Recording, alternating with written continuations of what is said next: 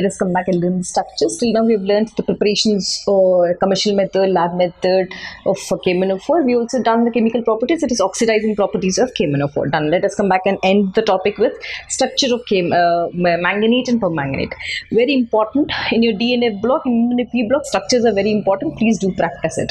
So whenever I say manganate ion and permanganate ion, simple, important thing. Manganate is MnO4 minus 2 charge, because we have got it from potassium manganate, isn't it? K2MnO4, where we have broken into 2K plus and MnO4 minus 2. So MnO4. Permanganate is MnO4 minus. Remember this. This is minus 2 and this is minus permanganate. And when I have to draw the structure, simple. Both are similar, only light difference. Mn here, again manganese in the center. Then you have 4 oxygen atoms. Observe. First oxygen atom, suppose, okay, let us start from here.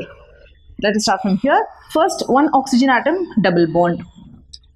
One more oxygen atom, double bond. You're left with 2 oxygen atoms, isn't it? Now, one oxygen atom here, one oxygen atom here, minus and minus. 2, 4 done. So, minus 2 is the charge. Now, when I have to come back to permanganate ion, the same thing. Therefore, there's only one oxygen atom with minus. Observe carefully.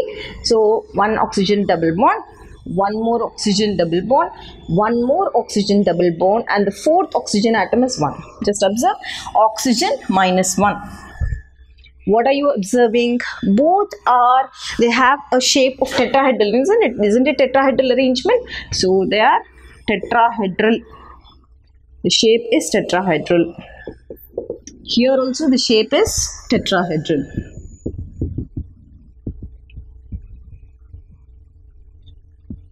Yes. Now let us come back and see. We have already studied the color of manganate ion is green, isn't it? This is the green colored ion. Green. The color of permanganate is purple. Simple. Next important. When I see the structure, okay, this is going to show resonance, isn't it? So when I see the structure of this, how many unpaired electrons does it have? It has 1 unpaired electron. Yes or no? Because this is going to shift here, this is going to shift here. So there's only 1 unpaired electron. So, okay, it has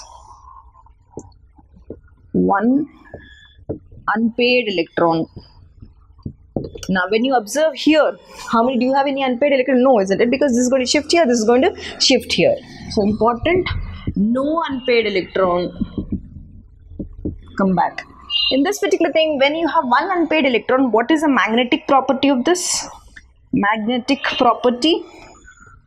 When there's unpaired electron, we call them as paramagnetic in nature.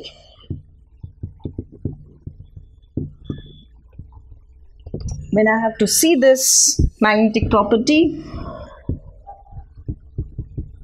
it is diamagnetic in nature, because it doesn't have diamagnetic in nature. Simple, isn't it? Nothing. Just remember, please try to draw and learn this ion. Try to draw the structure, both, and try to write the parameters which are important. 1, 2, 3 parameter, 1, 2, 3 parameter, more than enough for your structure.